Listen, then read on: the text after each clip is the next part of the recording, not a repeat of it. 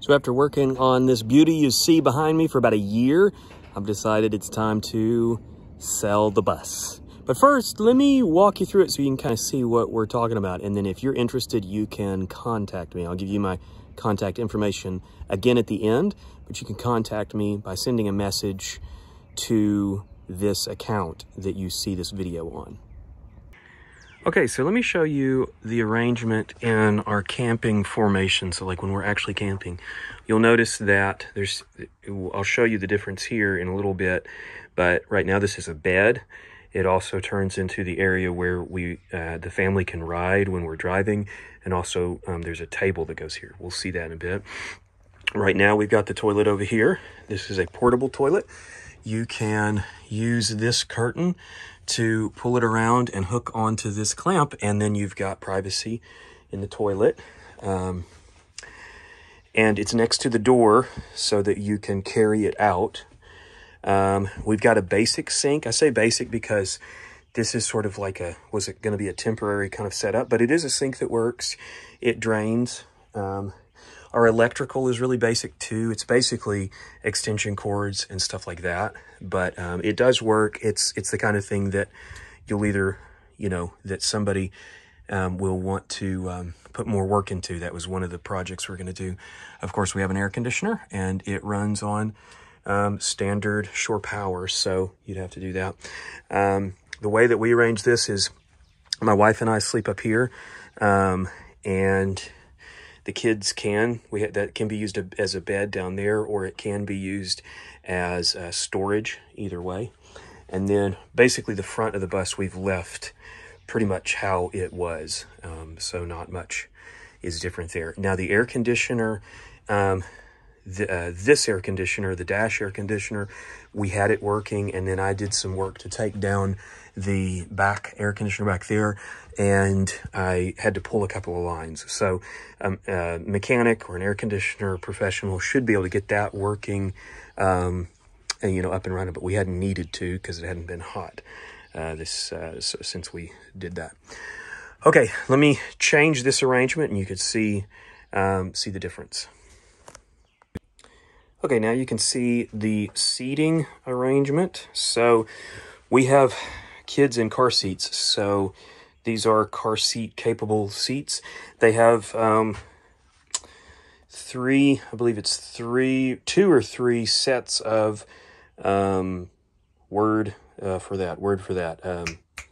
seat belts. They've got seat belts here. They do have seat belts here. You got to pull them through the thing, but it's really easy. You may be wondering about this apparatus. This I made to take off. There's some pins here. So in the other arrangement, that's the table. I'll show you in a second. These pins pop out, and then you can have kind of that open space you saw in the previous video. By the way, you might be wondering about a refrigerator. There's a refrigerator under there. Runs on shore power. Insignia small fridge. So runs well. You're wondering what this is? I'll show you this in a minute. It's a little table. Okay, let me reset, and I'll show you the table arrangement. Okay, a total of about 25 seconds has passed while I had the camera off, and now you can see this went up very easily. It has a little hinge bracket back here that when you lift, it pops off, and so the whole thing lifts up. You pull that post out, and then right back here, that just as it goes up, it pops out, and I usually slide it back here. So it's a nice, simple maneuver. Okay, let me show you a little table we made for outside. Okay, probably about another 30 seconds to set this up. It just brackets onto the side of the bus, and it's a little foldable table. It's made out of metal. This metal came from the interior of the bus, and we've used this to put our Coleman stove on and cook and do things like that. It's nice because it's right next to the door, so you can kind of come out. The other thing is our kitchen area inside is right here, so you can pass things down from this if somebody's out here. Okay, let me show you the truck bed we made. So our DIY, I'll call it our truck bed, but we built this out of steel. It's nice and solid. This is a Westinghouse auto start generator. Runs on propane or gasoline. I will sell this with the bus, or I'm happy to keep it for and knock some off the cost. So as you can see, These tracks are actually part of the truck bed. I'll show you how they go together, but I use them to get the generator up there to start with. Okay, that took about a minute or so, and I didn't hurt myself, so that's good. So the track, as you can see, then becomes the back. Now, my next project is to put pins in here. I've actually just zip tied it in the past, but put metal linch pins in here to hold this in place. And then a couple of notes on this. This is power to the interior of the bus. So I don't know, you know, it's just power. This thing is an auto start. It's got a little controller. So a lot of times we'll actually run it while we're driving so that we can have the rooftop air conditioner running as a kind of a standard RV practice there. We always lock this down with a lock, and we also have, what am I trying to say? A rain cover for it. Here's the number, by the way, iGen 4500DF. Really cool generator. Really like that thing.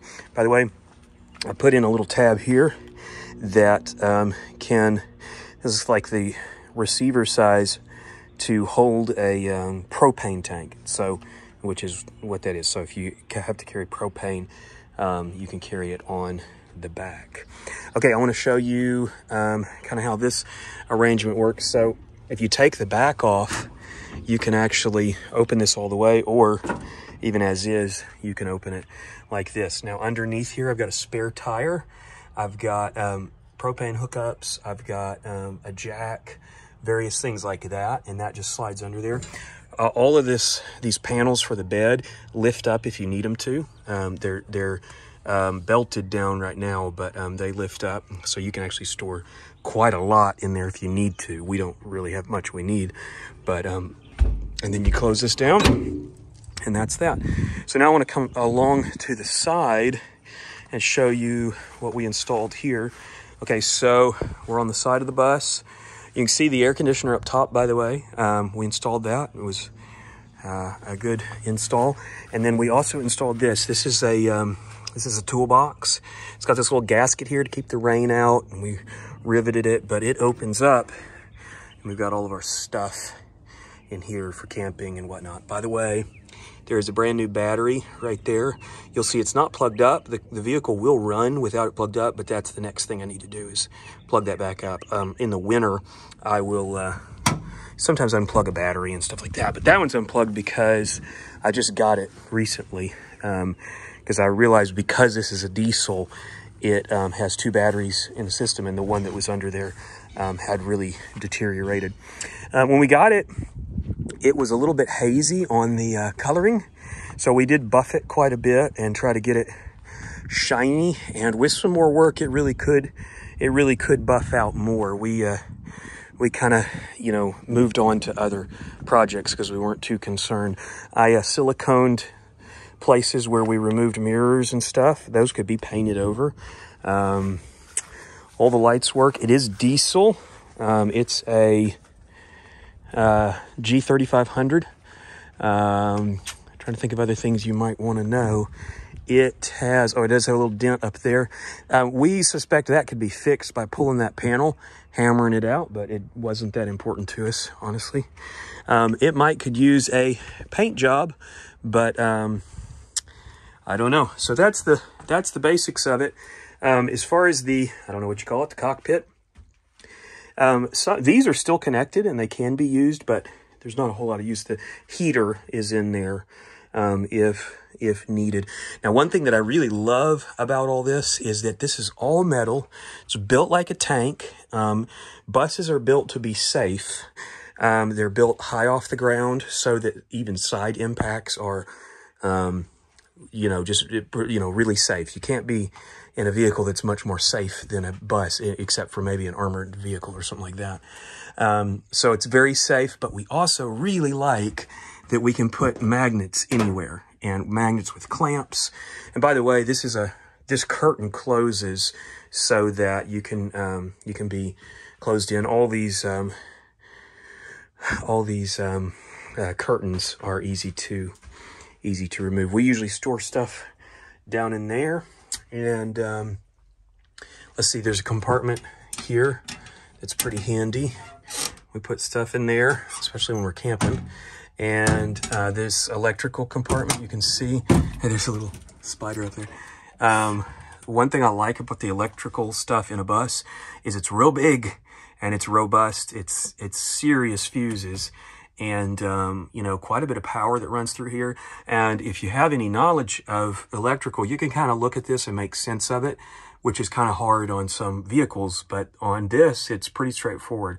You'll also notice that the wires are labeled, and so you could track that wire, this aux circuit 01. I know for a fact that aux circuit 01 runs down through here because I saw it. It was labeled. So that's the cool thing. One cool thing about all this. Oh, another thing is I ran a backup camera. There's a little backup camera right here, and it's mounted right at the very back pointing out. And so you can see your truck bed down there, and you can see kind of what's going on. So the whole vehicle is, you know, still a work in progress. There's quite a bit to do, but you don't get one of these unless you want to work on them. I would personally suggest that the person that wants a vehicle like this probably ought to be a decent mechanic. We don't have any mechanical problems on this thing, but it is an older vehicle, and it's the kind of vehicle that you're going to be tinkering with probably eventually. Right now, it's in great running condition, and we haven't had any, almost said any mechanical problems. But, you know, any vehicle like this, eventually you'll have to do some work, and that's just kind of the nature of it.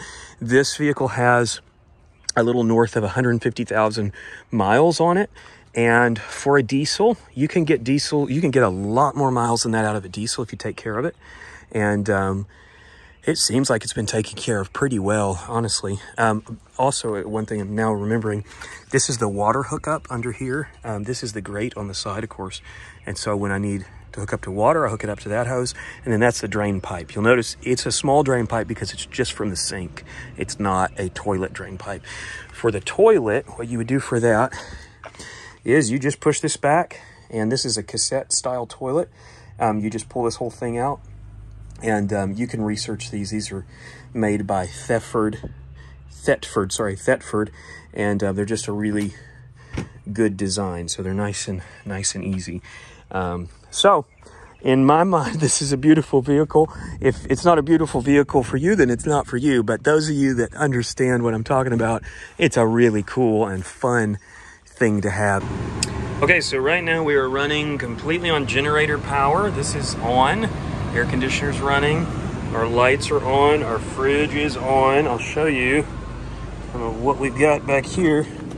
And all of it's happening with this generator here. Now, it may sound loud on the video, but it's very quiet for a generator. I mean, I'm sitting here talking and I could have a conversation right here. So it's a really nice generator. Now, if somebody wants to buy this bus without the generator, no problem. It would still, you know, it'd still work. You could fit a pretty big generator in this spot. So yeah, pretty cool setup, I think.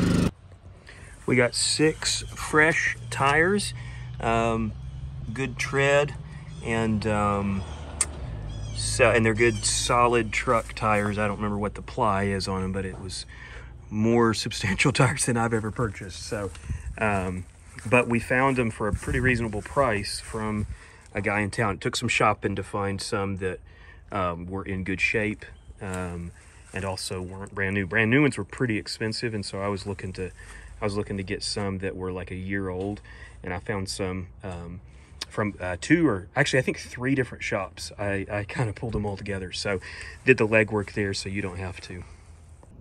So thanks for taking a look at our bus. If you'd like to contact me about purchasing it, or if you just have questions about your own conversion, you can send me a message through the account that you're watching this video on. Thanks for watching.